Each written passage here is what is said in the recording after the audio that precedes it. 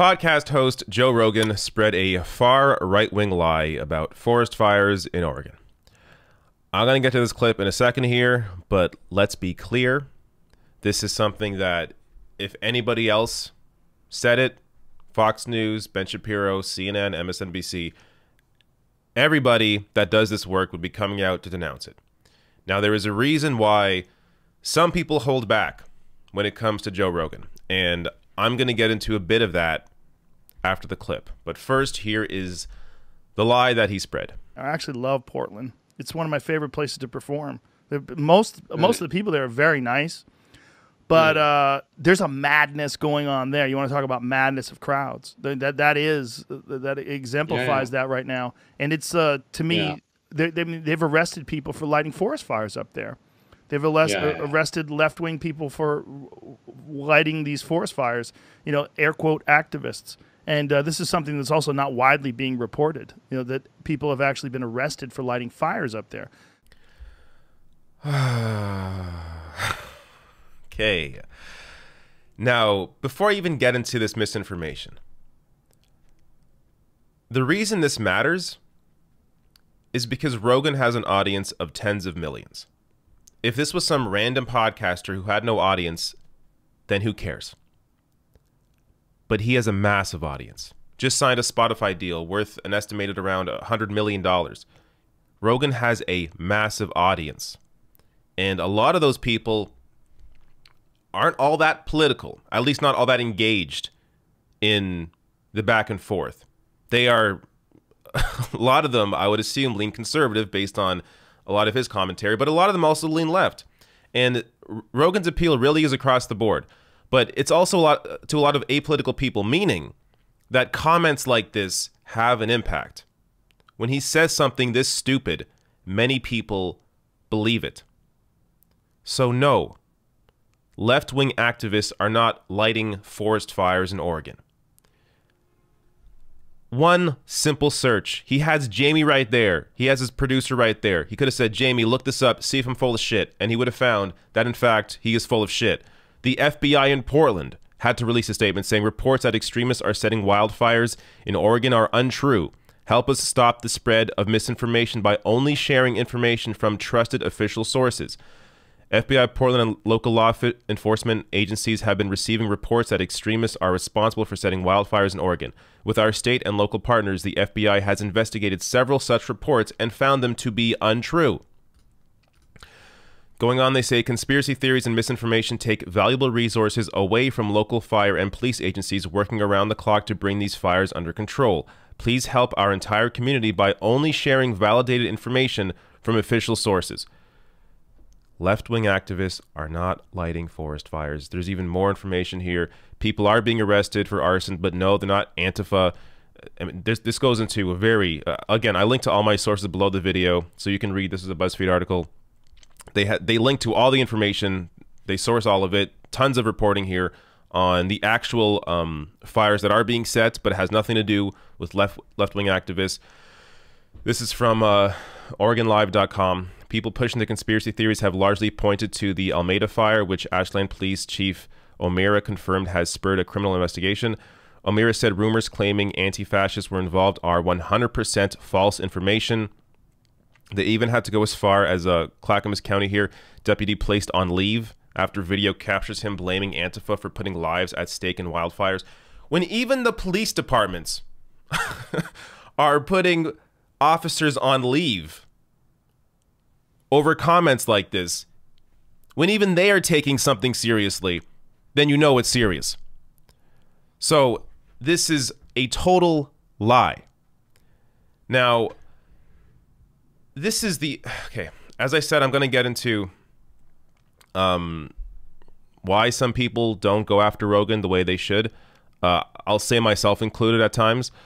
But first, let me just, like, if you listen or watch Rogan's podcast still, and I know I've talked to people, I see the comments, people have, a lot of my audience has, the comments that I see have largely stopped listening to his show. And it's because almost every single episode, even when it's a great guest and they're having a good conversation, like Edward Snowden, he'll inject some BS about how, oh, the left is trying to censor people. And it it sets the whole conversation off course. It brings in a ton of BS that doesn't need to be discussed because it is just complete bullshit. Right now you have the Attorney General, William Barr, suggesting that they throw their political opponents in jail, including the Seattle mayor, and charge protesters with sedition. To not understand that that is the actual threat to free speech, and to focus on some kids at a college campus not happy that Ben Shapiro is speaking, like, you really have your priorities twisted. And again, we have to go back and understand this is not the difference between a Joe Rogan and say a Steven Crowder is that Rogan is not malicious in what he is doing. He's not knowingly spreading misinformation. He's just a bit of an idiot, for lack of a better term. He's a bit of an idiot. And he engages in these conversations that have a lot of nuance, a lot of details that he simply is not aware of. And this is what leads him to spreading this bullshit. Now, again, if he didn't have a massive audience, it wouldn't matter. But instead of focusing on conspiracies, how about bringing up actual facts? Like, how about during episodes, maybe he should bring up, hey, Jamie, bring up daily new confirmed COVID-19 cases per million people. Let's compare the US to other countries. Let's see how Trump is doing. This is how Trump is doing. So you have other Australia, Norway, Canada, UK. You can add pretty much any other country in here except for like Brazil, also run by a neo-fascist. And the numbers here are about the same. You see the US? That's the result of having Trump in power. A story just came out. Trump blocked the USPS from sending out masks to everybody in the country back in April. Trump blocked that from happening. For that not to be your focus, for this not to be your focus, when you have tens of millions of people listening to you, it's something, it's frustrating. It's frustrating. Knowing someone has a platform, has the ability to do good, and at times can. When he had Ben Shapiro on, he actually pushed back on a lot of Shapiro's BS. But if you listen to most of what he says, most of what he does when he gets into political conversations, it's a lot of bullshit. Now, this is why, let me tell you why a lot of people that do this work, do what I do, will not go after Rogan here. And it's because they have the ability to access his audience. Now, I'm not saying this as a criticism of those people. There are people that have been on the show. I don't need to name names, but you know who they are. There are people that have been on the show that will not do a video on this, that will not comment on this, that will not denounce when Rogan says something stupid. And it's because they have access to his audience. Now, I'm saying this to actually defend those people, because you have to understand the strategy changes if you are closer to the individual. If I was on Rogan's show and I had his phone number and, you know, I saw this, I would simply text him and be like, hey, Joe, this is not right. Just so you understand what you said here, this is not correct. Here's the FBI statement on this, as a way to hopefully lead him to correcting this and maybe being more careful in the future.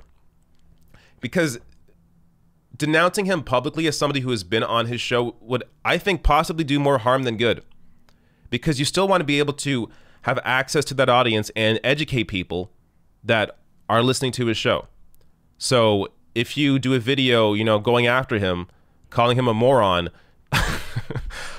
it may not lead to, or it would likely lead to you not being invited back on, which is unfortunate. Also considering Alex Jones, if you go back, look at Alex Jones's comments on Rogan, and Alex Jones and Rogan are still friends. So, you know, if you use that as an example, it really shouldn't matter if some of these people go after Rogan publicly, but unfortunately it likely would. So their best course of action, and I would likely do the same thing they are, their best course of action is to not comment on this and message him privately and hopefully get back on the show. But in case you're wondering why some of this stuff isn't often covered, and this is just really, I mean, a taste. I had to stop watching the Edward Snowden interview. Several podcasts now, I've had to stop in the middle because it's too much. Like, I enjoy the guests he has on, but then they get into topics and he starts spreading bullshit, and it's just too much. So, look, hopefully people are, I don't know, a little more aware of the reality here. But this is the show. And as long as he has a massive audience, I'm going to have to continue covering this whenever he says some bullshit.